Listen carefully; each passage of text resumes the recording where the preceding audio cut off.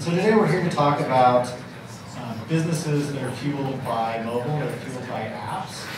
And we've got 4 panelists here. So what we're going to do is, because we only have about a half hour, I'm going to be just a touch on the heavy-handed side of making sure we get through a lot of questions quickly. And so I've already asked for permission to cut them off in a few minutes if that's okay, and they'll say yes. So we'll keep it moving and lively here. What I wanted to do first is open it up to the panelists to have them kind of give a brief explanation of why are they here, what's the background, why, what about their app and mobile makes them kind of an interesting perspective to share with you today. So my name is Chandler. I work for a local company called Craftsy. We're an online education and e-commerce company for creative enthusiasts. I joined Craftsy a few years ago after our Series B round, so I'm actually not a founder. So worth calling out on an entrepreneur panel. But been with the company for a while and was a big piece of our early growth in mobile. I think we're mostly here today. We'll do something like 5 to 7 million in revenue through our apps this year. And mobile generally will be a big piece of the 50+ million that we'll do as a company. So we are out there making money on phones and tablets, and glad to kind of talk about some of the tactics we use to do that. Hi, I'm Angus. Started a company called Tag What. We were doing content delivery through mobile, real-time based, and built a platform to deliver from user to the person who would most likely want to receive that content. Transitioned into a company called DearLocal, which took the idea of mobile but started utilizing a active audience somewhere else, namely Facebook, so social advertising. So this idea of mobile started driving a lot of traffic, and how do you get in front of people regardless of what it is they're doing? If it's in your app, that's one way, but if they're in another app, okay, how do we leverage that? So we became a very optimized, targeted social advertising company. Hi guys, my name is Devon. I'm a co-founder and CEO of a company called Pana. Pana is a digital travel concierge for booking flights, hotels, cars, and food. We're a mobile-only company. You download the app and you get introduced to Pana, and she can book you flights, hotels, cars, food, all via a chat interface. So kind of embracing a lot of the paradigms that are kind of native to the way that we use our phones. I got here, my background was actually in engineering. I did engineering for a Techstars company called Revolar that was acquired by MapQuest in 2013. Worked on the Flipboard team that brought Flipboard from iPad to iPhone, and now I'm here. And I'm just Pana, it's really great. Is this on? So I'm Jacqueline, I'm the CEO and founder of Revolar, and we're slightly different in which we fall under human-computer interaction, so we have both hardware and software.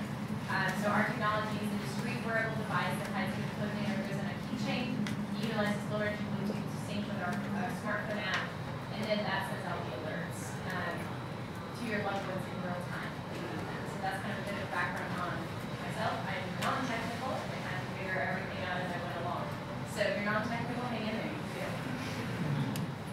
Great. First question for the panel is, there's a common perception or belief that in the apps world, and specifically in the mobile world, it's kind of a hits-based business.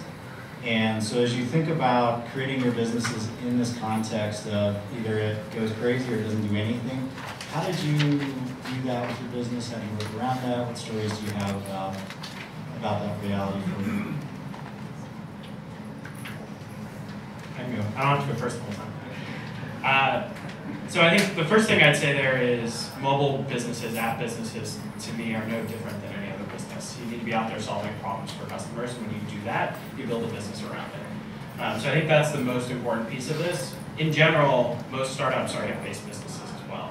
So if you're not finding the growth, if you're not getting on some sort of rocket ship, you're probably a little bit missing the boat whether it's app or not. And we've built our business over time, but we had one really pivotal moment that I'll talk about later that really changed who we were and what we were going to do. And that was a very important insight for us as a business as we grew. So that's a little bit of a non-answer to your question, Zach, but I think important to think about the business first, The app comes second, and from there you can kind of build out what you want. Yeah, I think it's right on. How I describe it is if you're not solving a really itchy problem, that sounds gross, but it really is true. If your customer isn't coming in every day and saying, are you done with the product yet, then you're not actually solving a problem. You probably don't have a business. And it's a tough lesson to learn, but it's a good one. It's a good one to say, all right, if you've got 10 people lined up, then you've got something. If you have no one, it's just something awesome that puts smiles on people's faces. That's cool, but I don't know if it's business. Okay, I'm going to give the exact same non-answer. It's a boom and bust business in only that startups are kind of a boom or bust business. I think back in 2009 or 2011, just getting my featured by Apple would be enough to kind of build a business around an app. It's no longer the case. In fact, I think I saw a recent post that an app developer published traffic statistics based upon getting featured by Apple and getting featured on Product Hunt, and Product Hunt drove about 10x the traffic that an Apple feature did. So. Yeah, just as risky as a regular startup. Yes. Often mobile or apps businesses tend to be hit-based, where it's either sort of all or nothing. You have huge hits or you have nothing. So how do you think about that in the context of your business? So with our business, you have the app because you have a partner. So it's a little bit different for us. It's more like you can get the hardware and then you can use our app. The app is free with the product. I think just in regards to learning about the different pieces of the apps is understanding how different that process was for iPhone versus Android. When we first started out, iPhone wasn't allowing anything that would send messages automatically unless somebody actually touched the phone. And I was like, what? Now what? Like, how are we supposed to overcome that? And then finding out that Android is a lot easier to get started with in regards to what I needed. But for us, it was learning about how to work with these two different kinds of platforms and then keep going. But our model is slightly different because ours was the hardware sale. So I'll throw the next question out. What were the important factors that made you embrace mobile or the distribution channel of apps? It was the most effective way to get our technology out into the market. We were debating, like, with this hardware, how are we going to get it done? And YouTube was the answer for us. And so with that came, wanting people to be able to use this on their smartphone apps. And that was the original concept as well. Funny enough, I came up with the idea for you own a smartphone. I go through a lot of problems. But understanding that our business is going to require this is meant that we have taken a lot of time to get understanding different steps. In particular, providing UX piece of it. It's an experience that you're providing for your customers, and for us, we want to give them the best peace of mind. They're using our app, they're stressed out, and we need them to feel confident that we will be there for them. So for us, when we started doing customer discovery in the travel space, we started dreaming about what if we built 20% of their traffic. With this magical superhuman in the cloud that whenever you needed something would be there for you, whether your flight got canceled, your flight got delayed, or you needed restaurant. Mobile was just kind of a natural extension for us because we needed to be where the users were. And an iPhone or an Android device was always where the users were. We took that paradigm even further to, we thought about like what are mobile phones used for? Well, you use Facebook Messenger, you use your calling function, you use your chat function on your phone. Why don't we build this around the chat paradigm? Because that's what it's for. So for us, it was very natural. Yeah, totally. I feel like it's a self-fulfilling prophecy almost. We have all these people who start to realize whether they truly believe it or not, but this mobile revolution is coming, and so they start building products to support the revolution. And so by default, you start getting all these cool analytics, you get all this information on the mobile. And so today I can say, so you have this version of iOS, this version of iPhone, you're pre-watching this photo of coffee, and you can buy coffee. Right? And that's awesome. It's really great for small businesses, but you have all that information now, and that's different from not mobile. And so you can start leveraging that.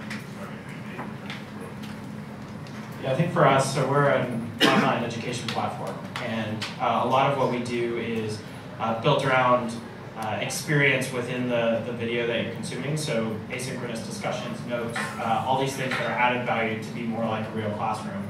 It turned out it was really hard for us to do that on the web interface on phones and do it well. Same was true on tablets. So we figured it out on desktops, but we couldn't really figure it out well on the website on phones. And that was actually the impetus for all of our early apps, which is building a better video consumption experience for our best customers, continuing to prime that retention pump and keep our customers coming back and engaged and interested with us. We've since built out other things, but I think that was really the core of why we went into the app space from the start, was unique native features, kind of similar to what other people are talking about, things that we can do much better on a native client than we can in a web system. So as you think about building your business and you think about the mobile space versus maybe some other approaches like desktop or pure hardware, what's different about running a mobile business? What does it enable? What sucks about it? What are the challenges? How has it affected how you approach going to market? I can talk about our two biggest challenges being a mobile business. The first biggest challenge, we launched first on iOS. Waiting 7 to 10 days to deploy new functionality is awful, especially when you've deployed a bug. The second challenge is that the onboarding and discovery flow of mobile isn't as baked as kind of the onboarding and discovery flow of SaaS businesses. So if someone wants to find you as an app, first of all, like App Store SEO, that really isn't a thing. People say it's a thing. It's not really a thing, especially on Apple. So finding a way to get discovered on either in the App Store is one route that you can go, or you need to figure out a way to get discovered on the web and then figure out a way to get users from your website to your app, which will always result in a conversion loss. So it's just going to be more expensive to get people into your app than it will be to get someone into your mobile SaaS product. So those are the two challenges for us. On our end, our challenges have been predominantly technical. With a safety product, it has to just be so consistent. And so with Android, that was a lot easier for us to create than it was on iPhone because of, like he's saying, you have to wait, there's all these different steps and processes, and then you don't even know if they're going to accept it. And then the other piece was, because we're safety, having to design around 911 infrastructure and figuring out how are we going to help people use our technology to be really effective, because we really have multiple customers. We have the person wearing our device and then their emergency contacts. So our app had to take into consideration not just the person who's wearing this device, but what is that process, what is that going to look like, that onboarding for their emergency contacts. And so for us, it was the duality of what we were doing was very interdisciplinary, and then understanding what would be those differences and those technical challenges for us. I think the biggest challenge for us, and this is one that's still there, is acquisition and connection to the rest of the marketing world in the app space is terrible. Branch, who spoke earlier, are doing some really good things in the space. Apple has recently made some changes in how they interpret URLs and how they think about that in iOS 9. But even today, apps are siloed, they're separate, and if you built a marketing machine that understands other elements on the web, or how most of the marketing happens in the digital world today, apps don't connect in well. So acquisition is really hard. And whether you do it through the web and try and convert over later, or go try and straight to app, it's just not as good. And as that changes over time, maybe there won't be a disadvantage there, but until then, I think for us, apps will always be a bottom of the funnel retention play, and the best places to do acquisition are elsewhere. Great. Let's shift a little bit away from the specifics of apps and mobile and kind of true to our title here, Startup Stories. Can you share some of the stories with us? So we've got a lot of people potentially in the audience who are thinking about creating companies, diving into the startup world. Denver Startup Week, where it's a big piece of this is learning from others. What are some of the stories that maybe one or two really prominent ones that stick out in your mind, or like, boy, if I have one or two things to share that really was painful for me and I could really save you a lot of hassle, what would those be? Mine is actually legal, my advice, because I thought about this one. I would have been an S-Corp first, because you can get your money back. So if you're bootstrapping like I was, it's really good if you have a strong accountant. You want that, because I remember thinking, wow, I wish I'd talked to an accountant first. Because in the beginning of starting a business, most of what you do is legal and paperwork. There's just a lot of it, and it's expensive, and there's a lot of steps. And if you can save yourself that money, you'll be able to use that towards product development. And I wish that I had known that, so I could have gone back and gotten, money in order to keep going. So, it all worked out. But I remember looking back and being like, wow, like anybody who's starting a business, I would really suggest you talk to an accountant about ways that you can, if you're bootstrapping, how you can save yourself more.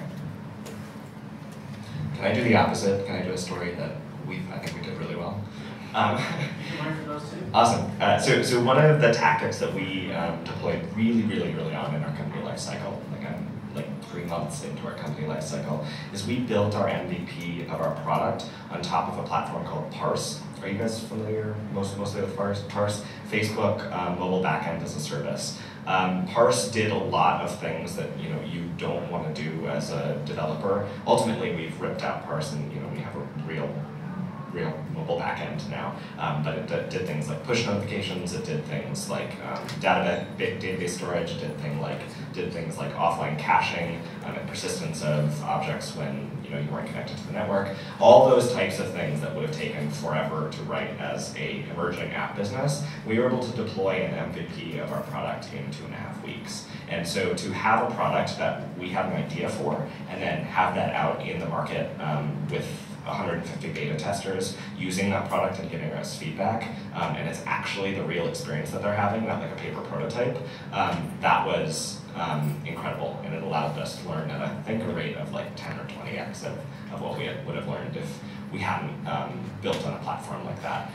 By no means do I think that those platforms are good for scaling. Once we hit about 1,000 users, Parse stopped working for us, and that's when we kind of migrated off.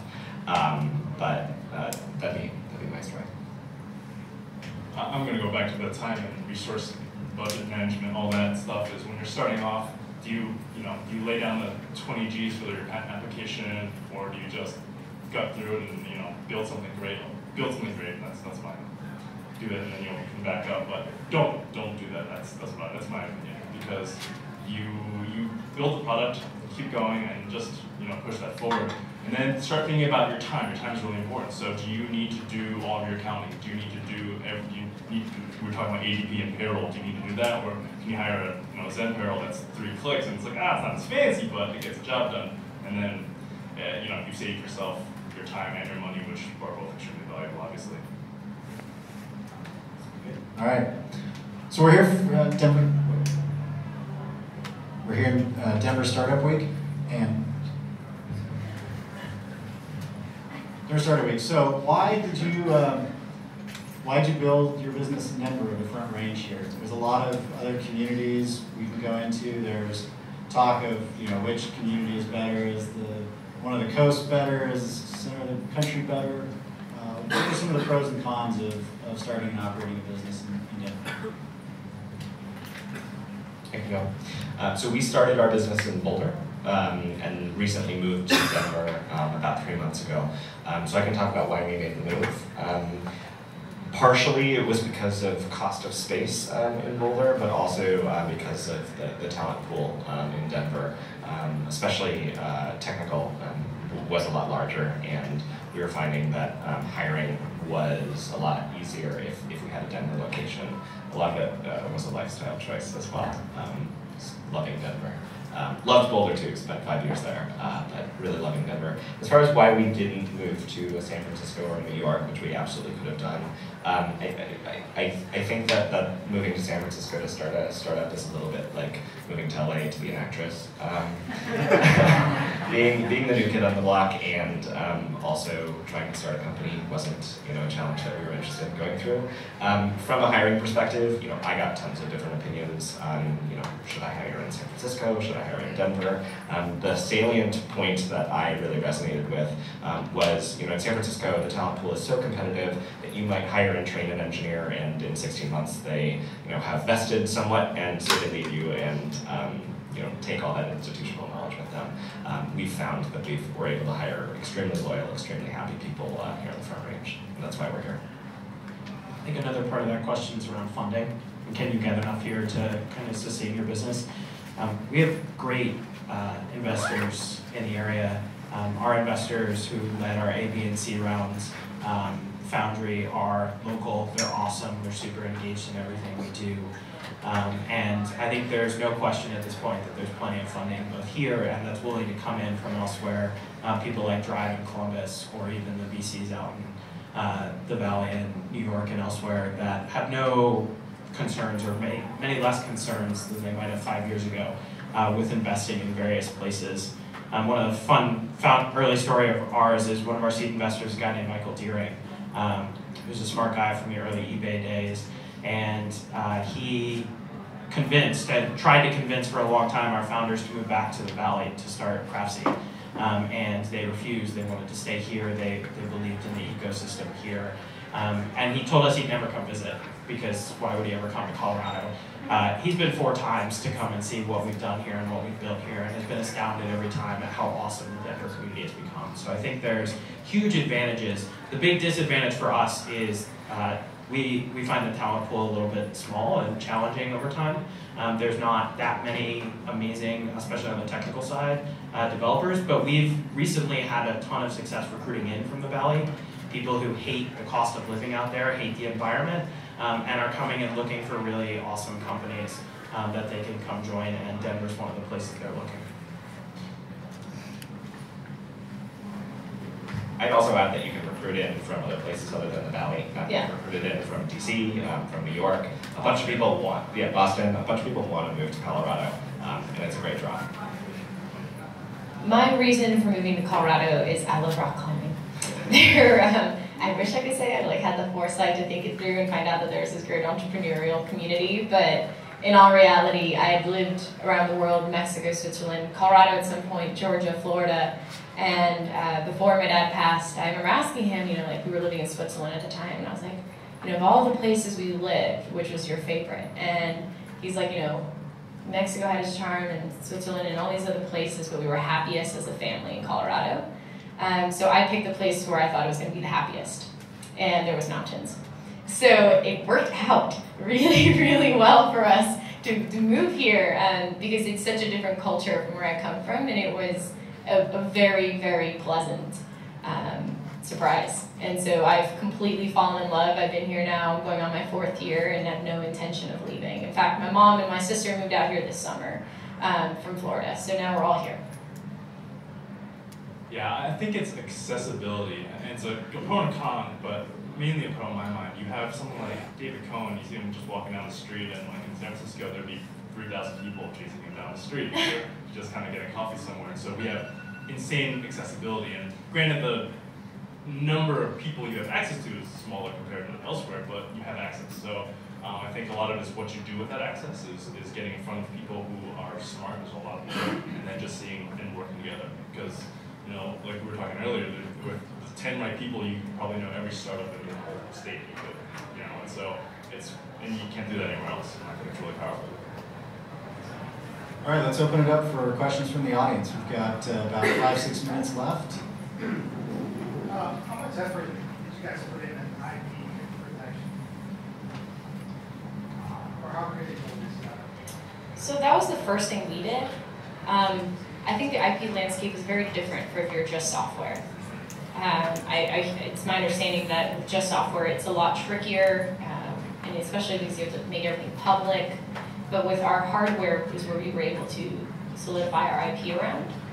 So that was slightly different for us, but it was very important. And it's one of those things that it completely depends on who you talk to, but it never hurts. We've just started thinking about IP at Pana, and it's actually for a different reason than you'd expect. We're not at all worried about defensibility. If Kayak builds what we built, we're screwed.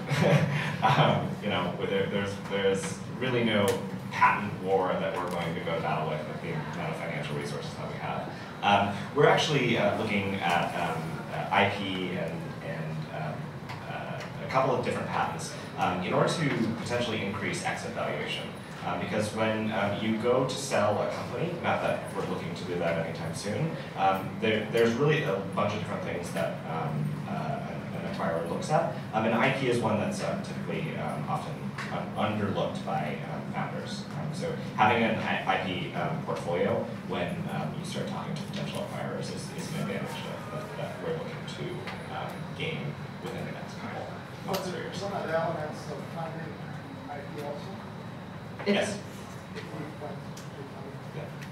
I don't know, my investors were like, oh yeah, that's nice.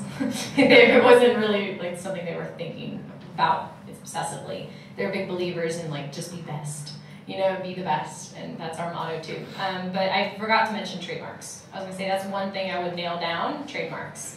Just because your logo, your name, you don't want to lose that. So make sure that that's solidified if you're really set on it. And I changed my name 3 times, so like make sure you're ready. Oh gosh, the first one was Roses. The second one was Fearless Solutions, which was too much of a mouthful and an SEO losing battle, but I didn't know what SEO was then, so I didn't know. And then Revolar, it means to fly again in Spanish, which we really like the symbolism, but it also, we own Revolar.com. So that was a really big deal. I spent a lot of time playing on GoDaddy. So. I think for us, if you look at our recent valuations, our IP is actually all in our classes. We have about 900 classes that are 2.5 hours each that we've shot and curated and kind of built out, and they're all in-house, right? We're making them and producing them. And that's the reason we get the premium valuations that we do against our revenue numbers. So if you were just looking at our revenue, we'd probably have half the valuation that we have in recent rounds. But when you then layer in a bunch of media-driven IP, it's a more interesting potential outcome if you go the acquisition route or something like that that changes the value of your business. And if you're bootstrapping, I highly suggest doing a provisional first. It buys you, well, first do a patent search.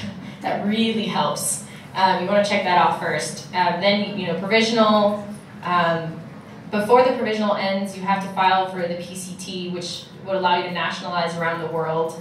On the bright side, even though a provisional only buys you a year, the PCT buys you 30 months. And so we just had to recently nationalize in a few countries, and we had to be really particular about which ones we picked. But there's definitely a strategy you can take, especially if you're bootstrapping, to save the different funds, because we were able to kind of postpone a lot of costs.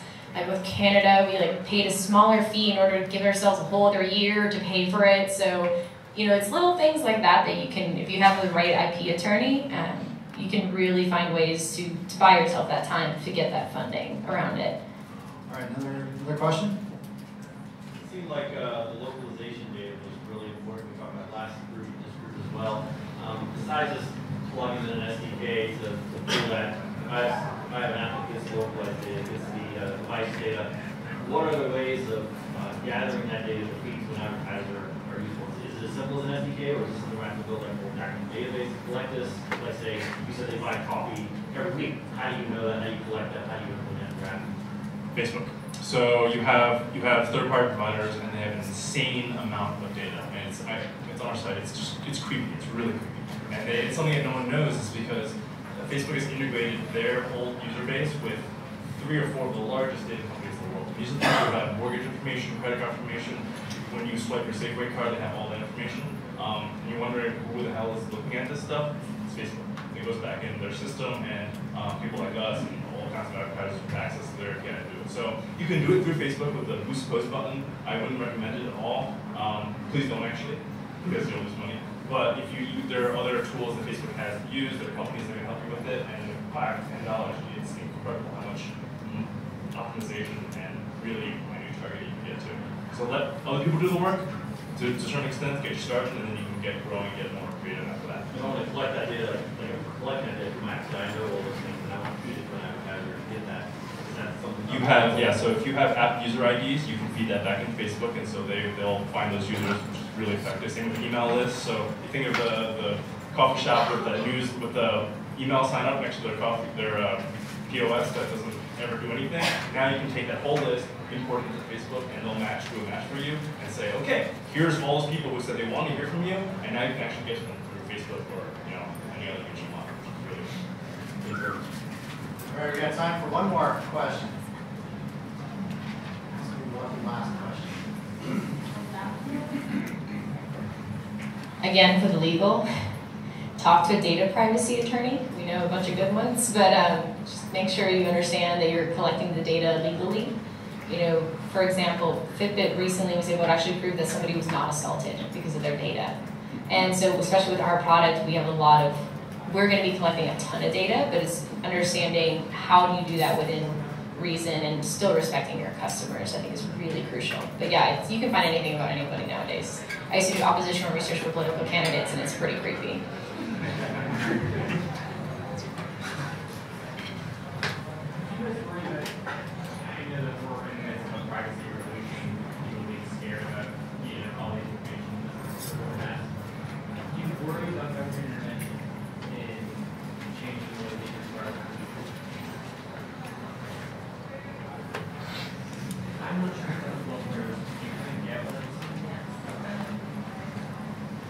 For us, that's actually a real concern. Not in a major way, but just because as a safety product, there's a lot of legal, oh my goodness, I didn't expect this to be such a legal conversation, but there's a lot. And you have to understand all the different pieces of it. But it's mainly understanding that, like, I don't know if you guys watched Silicon Valley, but there's that moment where he's just talking and he's like, I just want to build really cool products. And I feel that all the time. I related to that moment in that show so deeply because it's like you have to follow all these other steps that you don't anticipate being important, like being legally compliant, which just basically means that there's a nice little checklist you gave to the government that you're set up and all these other little things. And so it's more on that end, but in regards to our technology, I'm not really concerned. Yeah, PCI compliance is a bitch. You don't want to handle that. Unless you really need to make that your core thing. Work with someone who handles your PCI compliance. I was going to say, for us, it's an interesting concern actually around big tech becoming the problem. So they're kind of like government, I guess, if you go back to the Googles and Facebooks of the world. But the closed architectures of the marketplaces that we're building today and the app stores and things like that really scare me. Because I think they have control over way too much informational as well as distribution for where we're going. It's one of the reasons why we continue to be big believers in the web, even though the apps are a valuable space for us, because the web is a little more free and independent. We're also a content company that competes with the biggest entertainment and media companies in the world, and they love squashing little people who are trying to do interesting things with business models. So love seeing the changes that are happening for distribution and how easier it is to get to customers in today's world, but also get really scared about Comcast turning off the last mile or going after charging everyone what they're charging Netflix. Or Netflix. Or Google. All right, thank you so much for joining us today. Let's give a hand for our